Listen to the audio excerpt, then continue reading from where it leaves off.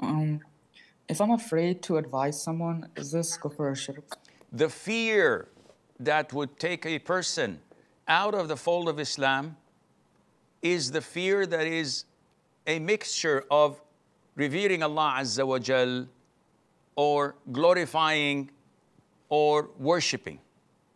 This can only be devoted to Allah subhanahu wa ta'ala. I fear a lion or a black mamba. I fear gators. I fear snakes. I fear scorpions. I fear, maybe some people fear the dark, fearing the jinn. All of this is not shirk or kufr. This is natural fear. Fire is in front of you. You're appalled and step back. Hey, you're afraid. You're a kafir. Don't fear other than Allah. Okay, what do you want me to do? Go in?